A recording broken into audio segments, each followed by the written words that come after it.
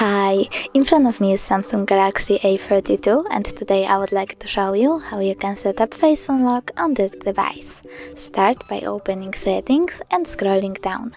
Now tap on biometrics and security, click face recognition and enter your current login method.